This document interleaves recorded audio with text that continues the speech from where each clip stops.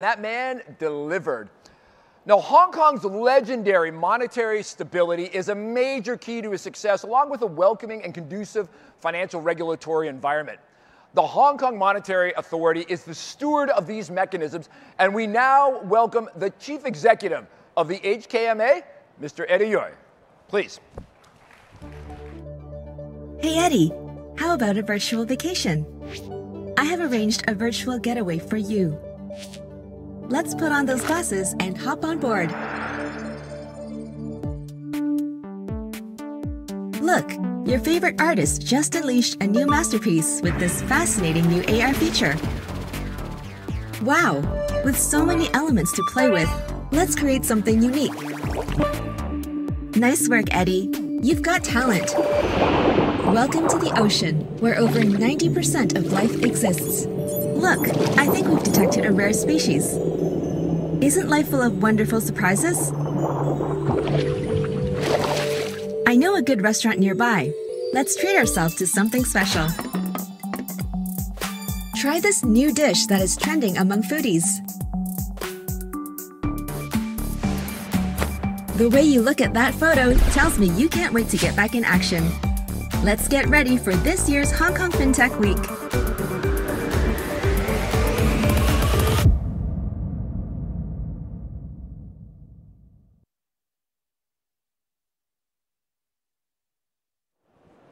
Good morning, everyone. Welcome to the Hong Kong FinTech Week. And I'm really glad to be here with you in the real world after my avatar has traveled like 3 continents and 2 oceans in the metaverse and having a real good vacation. Now back to this conference. The theme this year is FinTech Redefined. And back in around 2016 when the term FinTech was first coined, and it was also about the time that the HKMA established our FinTech Facilitation Office.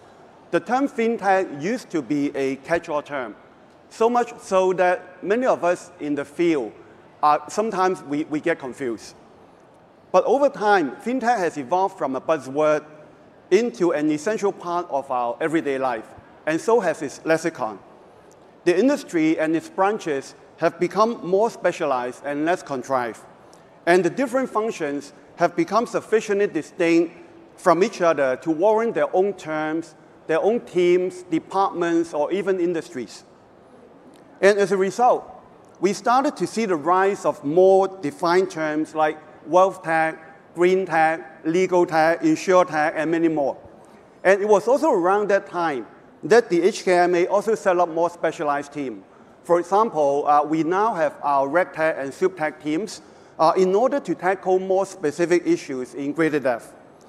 And fast forward to today, against the backdrop of very rapid advancement in technology like AI or blockchain, and also drastic changes in the macro environment, including, for example, the post-pandemic challenges, the global slowdown in the economy, the still high inflation trajectory, it actually makes sense to revisit the term FinTech to see if we need to calibrate or update the definition, or whether there are certain aspects that we need to reinforce.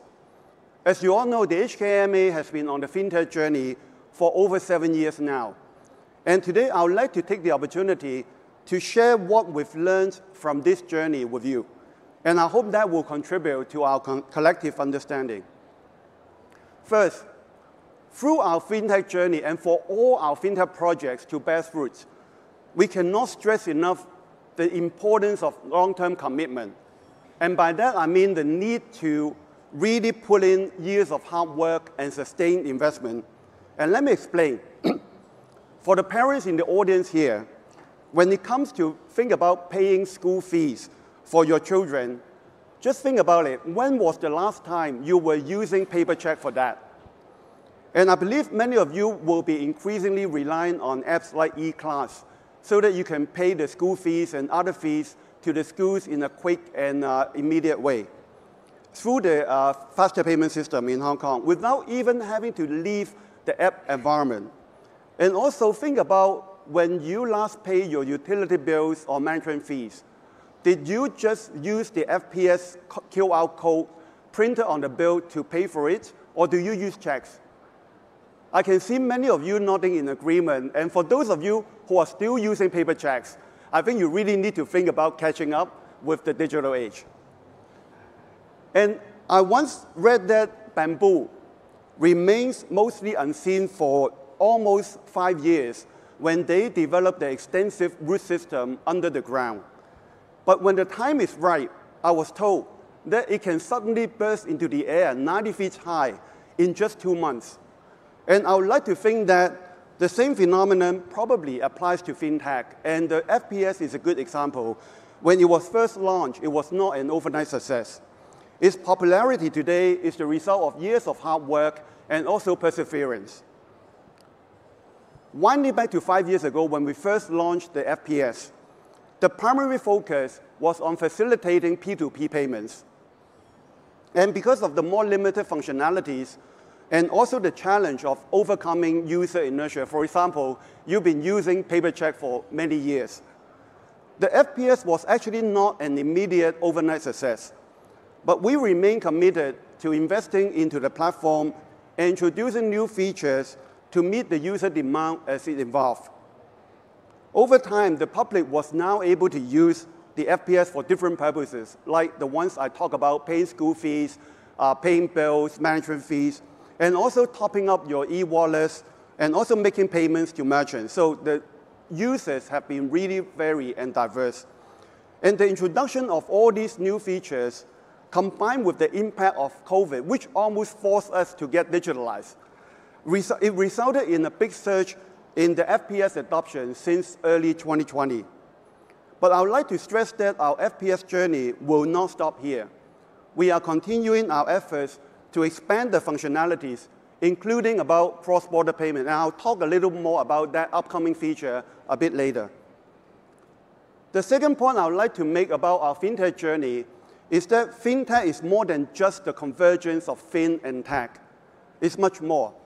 It's an interdisciplinary subject that intersects with other fields. For example, law, sociology, politics, economics, and more. So in order to move FinTech forward, we need an interdisciplinary mindset and approach.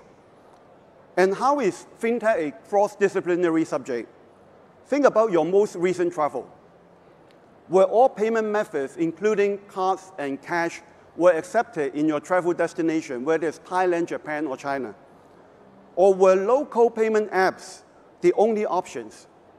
Did you encounter any challenges when setting up or topping up your e-wallets across the borders? So in that sense, payments actually extend beyond the boundaries of finance and technology. They intersect with financial inclusion issues, things like user experience or even cross-border regulatory frameworks. And in order to elevate payments to the next level, we need to consider these matters from different angles. For example, from a social science angle. Or think about the virtual asset space. I believe that for FinTech enthusiasts like yourself, you must have explored some investment in the virtual asset space. Which channels did you use for your investments? How confident were you in your investment decision? Again, these matters extend beyond the realms of finance or technology. From the investor's point of view, investment in virtual assets is very much about customer protection and trust. And for the intermediaries selling and distributing the products and services, on the top of their mind, what they need is clarity in regulation and standards. And these concerns will need to be looked at from legal, policy, and regulatory perspective. And I've mentioned earlier that in order that we can move FinTech forward, a cross-disciplinary mindset is essential. And I believe that the most effective way to achieve this mindset in any organization is collaboration. It's the need to foster collaboration with the bright minds from diverse fields. And to me, FinTech is by nature collaborative and not competitive. And it is focused on opportunities and not threats. So how can we put collaboration into action in the FinTech space? I would like to look at it from two angles. One is cross-sector collaboration, and the other is cross-border collaboration. Cross-sector collaboration holds immense value because each sector can focus on doing what it's best at, in turn maximizing the overall efficiency of any project. One example is the Hong Kong MA's Open API initiative that many of you are familiar with. We published the framework back in 2018 and have been monitoring its implementation. After we published the framework, it was the Association of Banks that put out the API standards afterwards. And with the standards and the framework, it was the banks that actually implemented the APIs in accordance with those frameworks. And then the third-party service provider can use the APIs to offer very innovative service. And even the science park can use the API information for reference of their coding developers.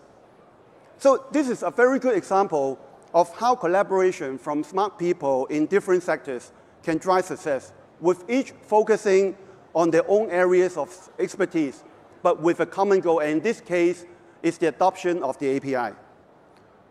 Another example is the digital asset initiative.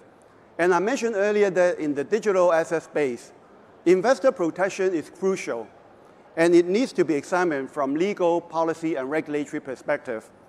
And this is an area where the HKMA has been closely collaborating with our other regulator, the Securities and Futures Commission, in order to provide clear guidance and standards to the industry. We have already rolled out investor protection measures in order to ensure that the intermediaries, including the banks, have a very clear understanding of their responsibilities when they distribute digital asset products and services. The aim is very simple. It is to make sure that the investors understand the relevant risks and they are prepared to bear them when they invest in these digital assets. The second area is cross-border collaboration, which is growing increasingly important because cross-border activities are becoming more frequent. In my view, we have a much better chance to solve the existing banking pain points when central banks work together. And as I mentioned just now, I will illustrate this point with a preview of an upcoming feature of the faster payment system. The HKMA has been collaborating closely with the Bank of Thailand to link up our two FPS together. Ours is faster payment system, and theirs is called PromptPay.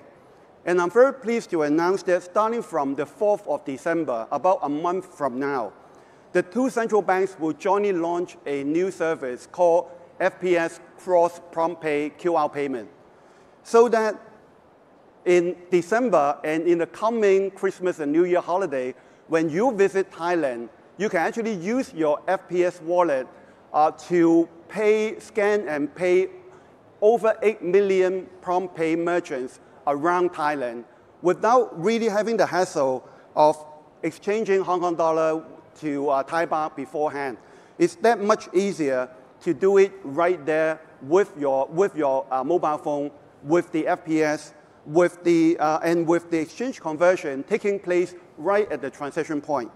And in the other direction, of course, Hong Kong FPS merchants can also accept, Hong Kong FPS merchants which accept QR payments, they can also benefit by being able to receive PromptPay payments from Thai tourists coming to Hong Kong. And for the last 10 minutes, I've talked about the evolution of the FinTech definition and also share some of the things that the HKMA has learned from our experience. And before I close, I would like to take a moment to share a few thoughts about the shape of things to come in the next 5 years or so. Of course, I won't have a crystal ball, but there are 3 areas that I would envisage very quick developments in the next few years.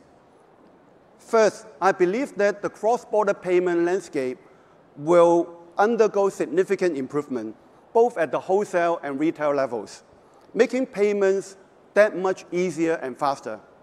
And zooming into the ASEAN region, for example, on the wholesale level, I would expect that the mBridge platform that is also co-founded by the HKMA will be operational by then, and it will be settling a good volume of international trade in almost real time. And at the retail level, the private sector, of course, will continue to roll out very novel cross-border payment solutions, and I believe that more central banks will establish bilateral connections between their instant payment system, like the PromptPay FPS linkage. And in fact, with the potential launch of Project Nexus, coordinated by the BIS Innovation Hub, it is a project that aims to connect different instant payment systems around the region in a multilateral way. And if that is launched, cross-border payment will become even more convenient and affordable to both individuals and business alike. And the second major area that I think there will be fast development is about the use of data. It will certainly become much more extensive and diverse. In Hong Kong, I believe that a more vibrant data landscape will be established when the government creates a new data policy office, which was announced just last week by the chief executive in his policy address. And also, it will be much more better with the convenient and orderly flow of cross-boundary data within the Greater Bay Area.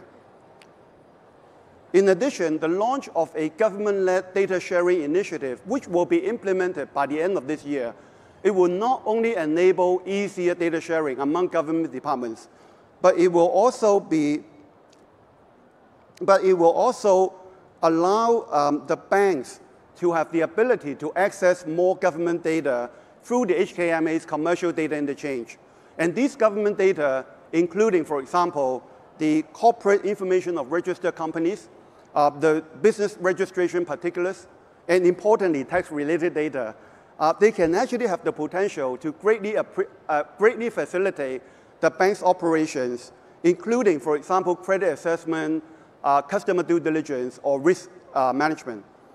And this rich data landscape, combined with the financial institutions' responsive use of AI, I believe will further magnify the transformative power of data and also the computing power.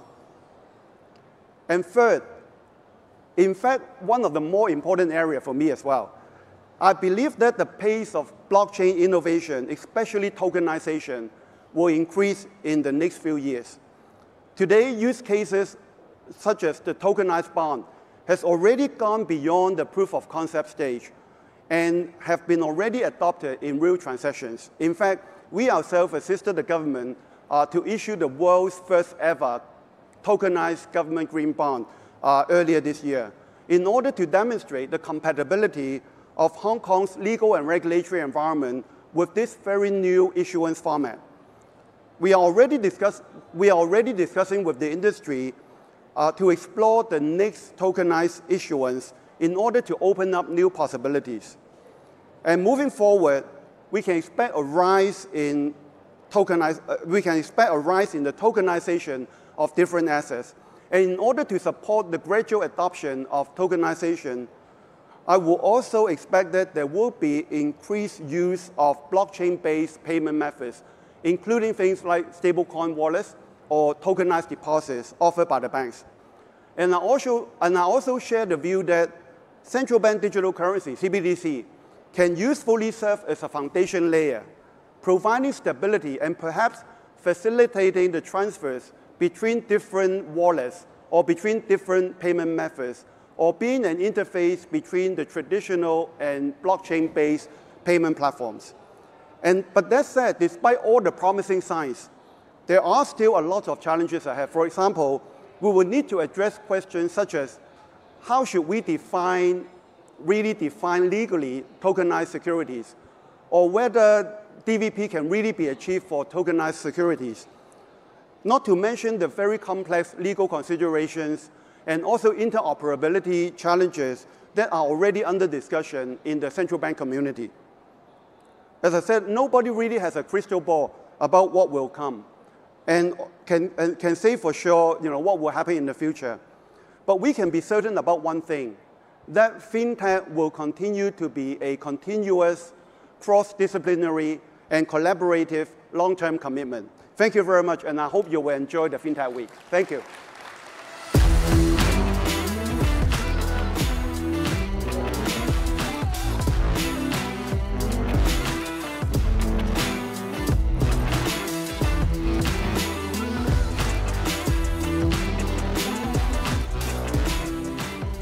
And thank you very much to the Chief Executive of the HKMA, Eddie Yu. As a parent who pays school fees, as someone who travels, I love how Eddie can take